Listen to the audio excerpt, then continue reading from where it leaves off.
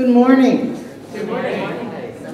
I'm happy to be with you, and what a crowd! My goodness, this is great. Usually 5 o'clock is more packed, but this is great. If you're with a family grouping, you might want to share a wafer with them. Okay? We counted and then we counted again. But your family might want to do it. You don't need to do it cross families, but if you get up here and it looks slim, share, okay? And this says welcome and announcements, and I don't have any announcements. Terry, do you have announcements? No, I do not. Oh, really?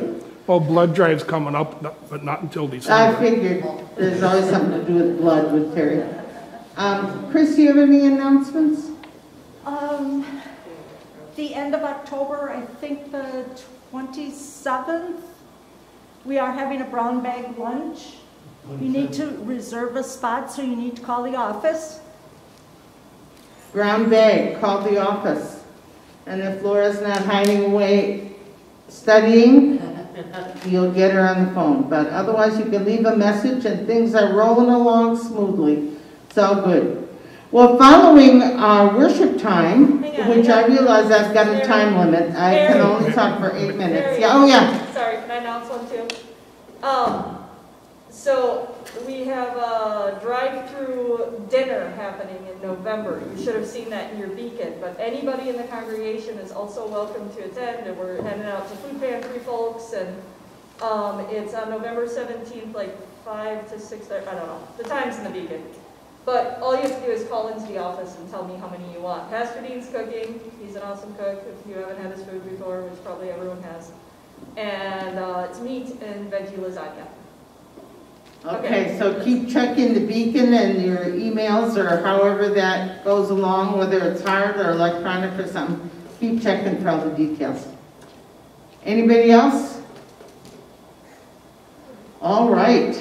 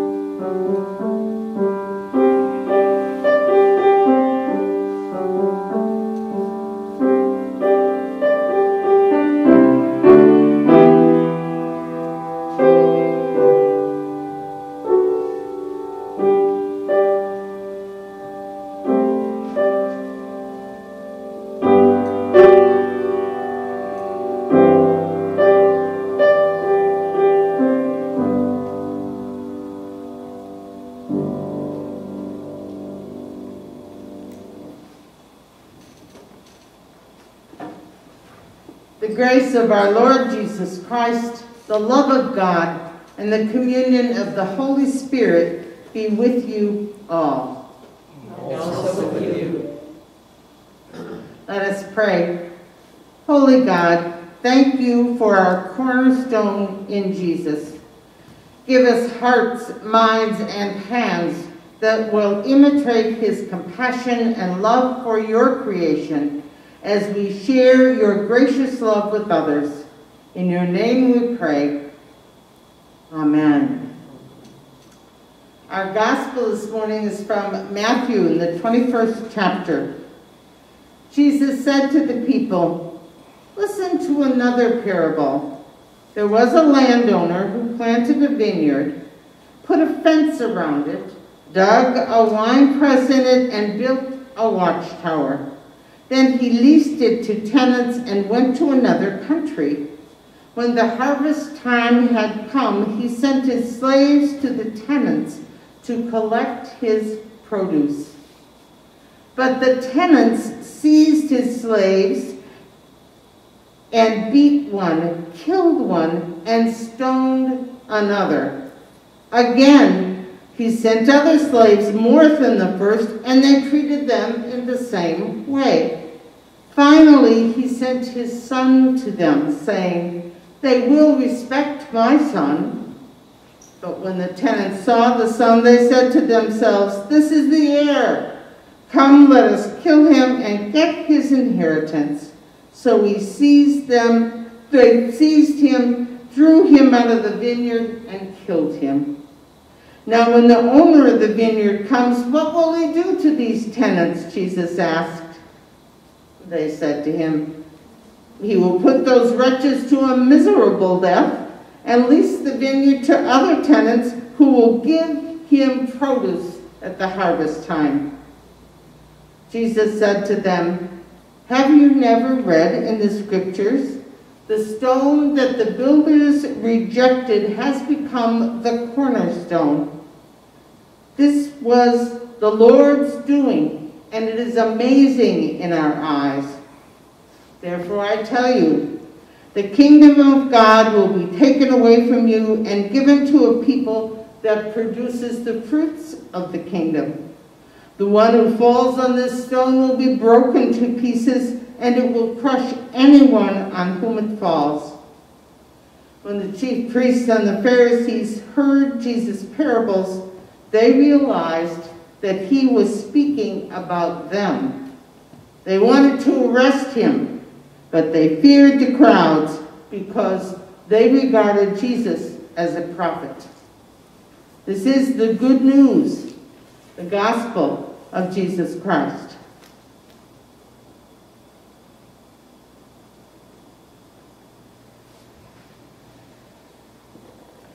Please join me in prayer.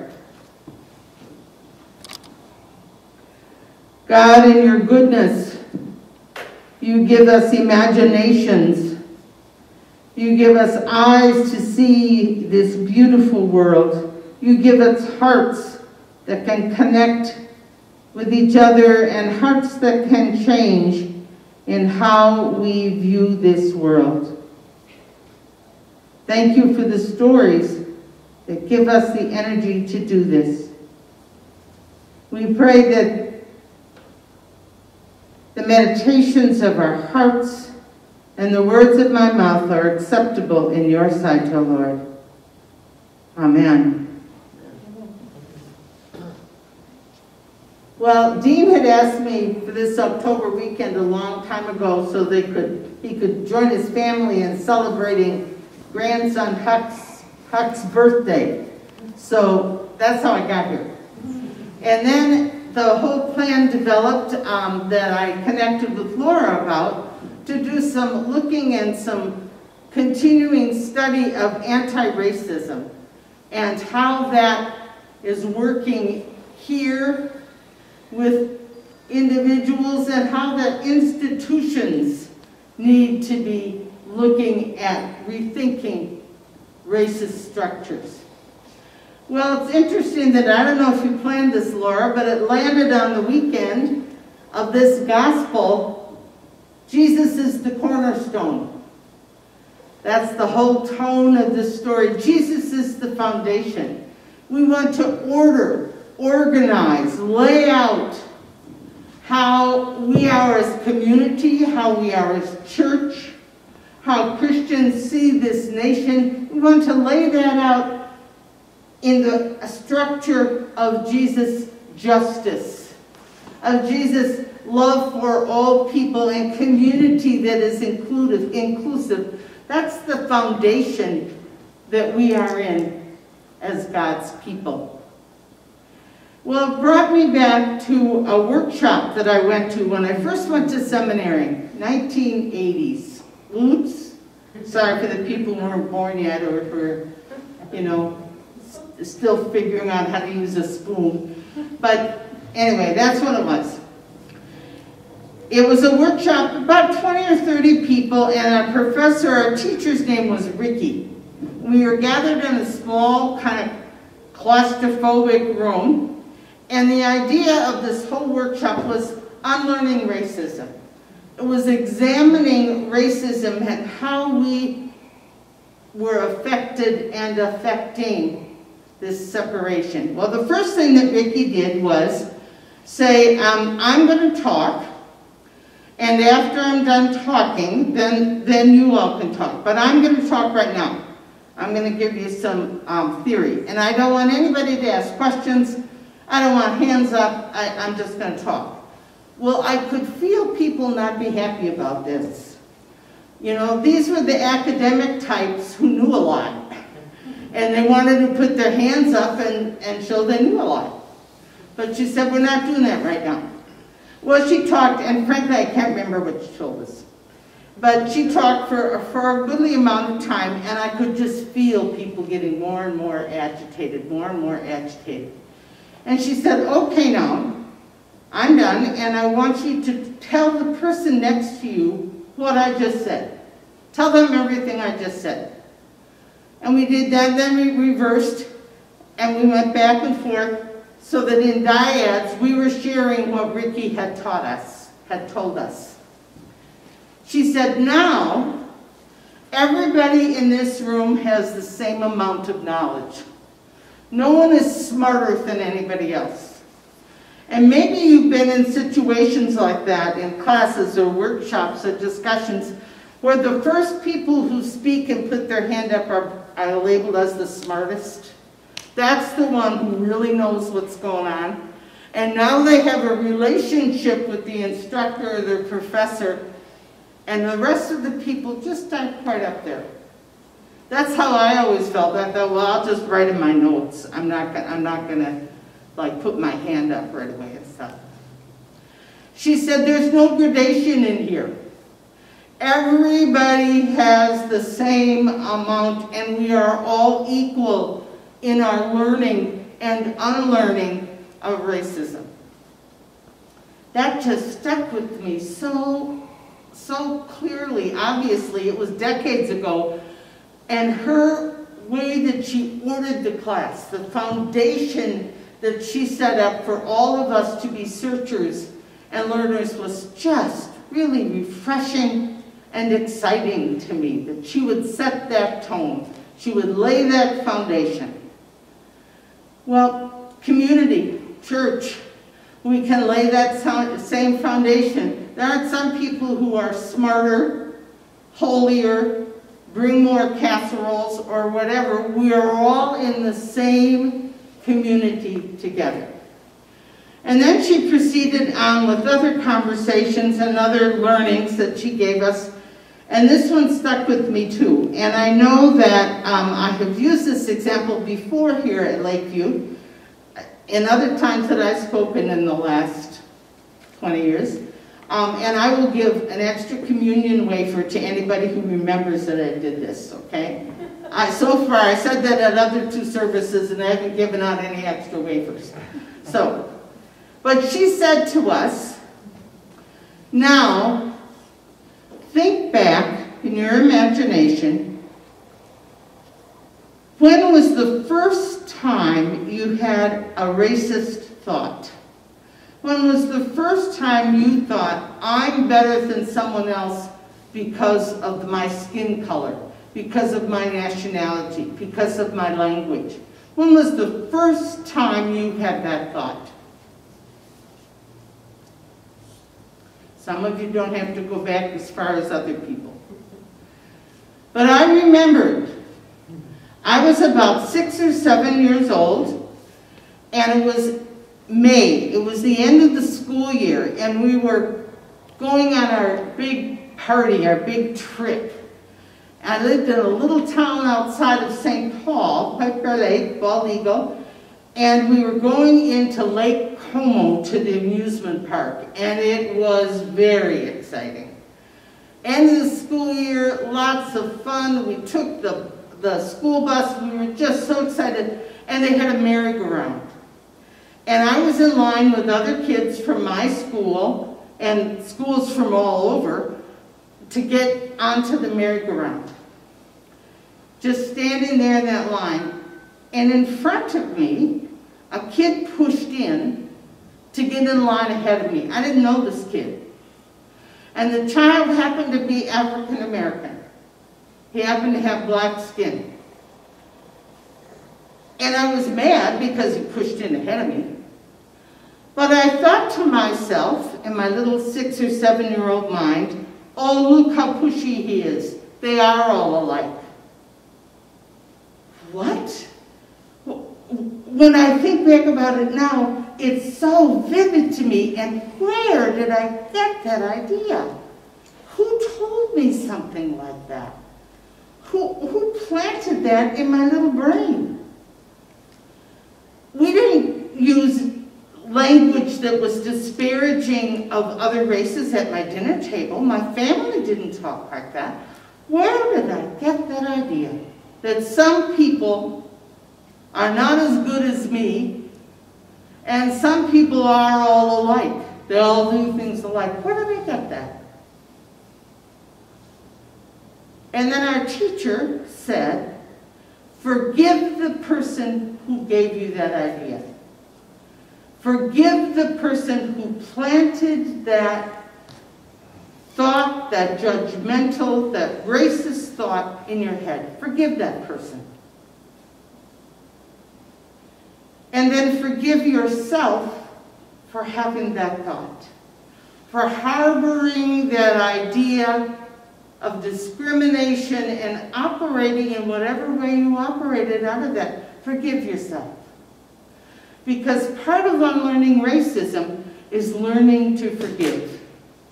It's learning to forgive each other, to forgive ourselves, to forgive the person who taught you that story or lived out of that operating in the world. Forgive them.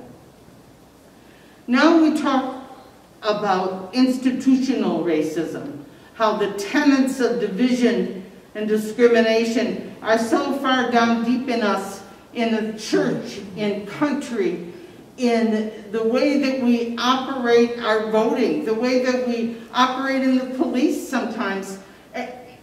We talk about institutional racism, and that's important, and so is that forgiving of ourselves, and working to start anew in that. Well, I encourage you, we got lots of seats, we got lots of room. Bring that person, whoever it was, whatever that situation was, bring them into this worship space so that as God's people, we can come together, however we are, and know that God's presence and God's blessing is on this whole community. And now usually we'd have a hymn, but we don't. So we'll continue with our prayer.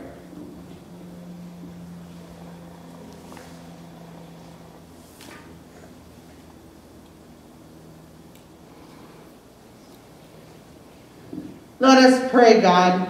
May your church be a people who put faith into action as we strive to lift up the kingdom of heaven on earth right now. Give us hearts that desire justice and equality for all. Guide us to use the tools of compassion, forgiveness, and love as we combat racism and all other forms of human oppression.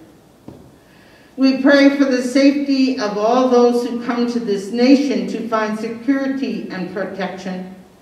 Help us to remember that no one is illegal in your eyes. Thank you for the gift of science and technology and for all those people who are using it to develop ways to combat the coronavirus. Give us wisdom to take the precautions that will slow the spread. We pray for an end to gun violence and lift to you all those impacted by the recent shooting in Salem, Oregon. We give thanks for all the firefighters and disaster relief workers responding to wildfires and hurricanes, especially, I remember Andy, firefighter in California. Give comfort to all who grieve and lay your healing spirit on Ethel, Randy, Georgia, Pam, Mary, Ellen, Lois, Louis, and Elizabeth, Donald and Melania Trump, Ron Johnson, Chris Christie, and 8 million people in the United States right now who struggle with this virulent virus. We pray for people in Wisconsin, the hot spot. We're famous.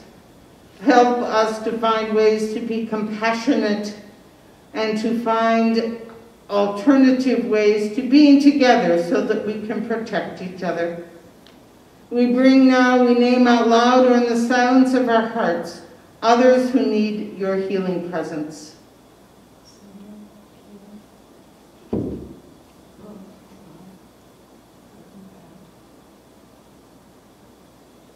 Lord, in your mercy, hear our prayers.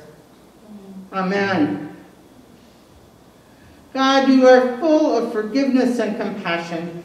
You show us mercy every day.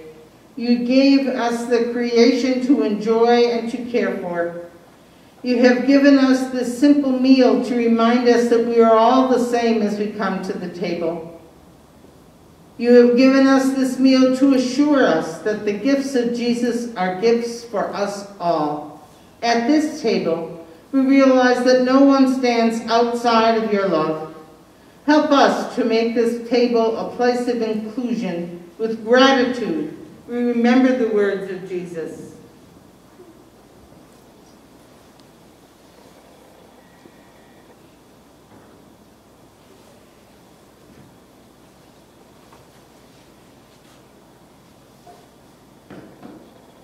On the night before he died, Jesus took bread. He blessed it, he broke it, and he gave it to his disciples to eat. And he said, "Take and eat. This is my body given for you." Then after supper, Jesus took the cup. He blessed it, and he gave it to his disciples to drink, and he said, "Take and drink. This is my blood shed for you in the new covenant for the forgiveness of sins. Do this in memory of me." We pray the prayer Jesus taught us. Our Father, who art in heaven, hallowed be thy name. Thy kingdom come, thy will be done, on earth as it is in heaven. Give us this day our daily bread, and forgive us our trespasses, as we forgive those who trespass against us. And lead us not into temptation, but deliver us from evil. For thine is the kingdom, and the power, and the glory, forever and ever. Amen. The gifts of God for the people of God. Come, the table is ready. And share with your family if you need to.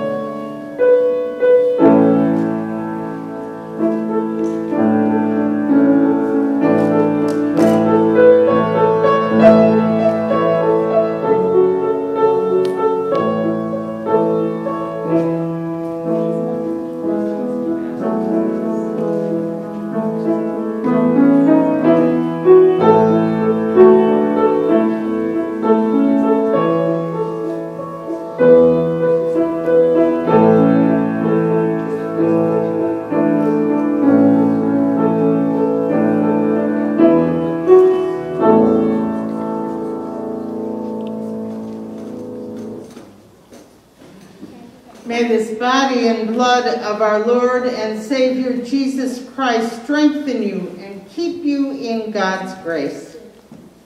Amen.